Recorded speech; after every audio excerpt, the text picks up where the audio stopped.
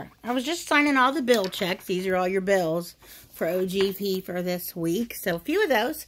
That's not my issue. My issue is, for years I've been trying to get people on the rental side on ACH.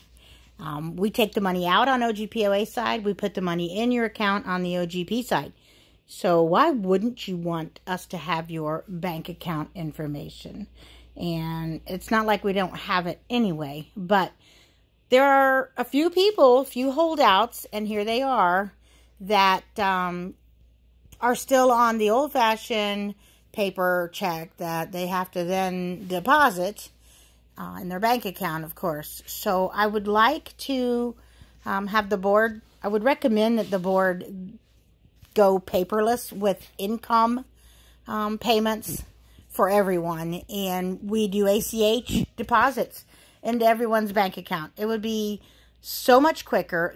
All these checks have to be produced by Landria, then they have to be signed by Anne, and then they have to be signed by me, and then they go back down the hall to Landria to spend her time stuffing these all in an envelope, plus the postage of 60 cents per envelope.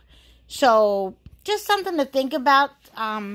I feel like the number's gone down over the years, but it's still a lot. It's still a lot of a time, a lot of man-hour, and just a lot of tediousness that isn't really necessary if we can just convince these people. We've already sent out letters telling them and trying to encourage them to go on ACH, but I think if we could just mandate it, I think that would go, I think it would be fine. But anyway, you guys think about it and let me know what you think. Have a great day. Actually, have a great weekend. It is Friday.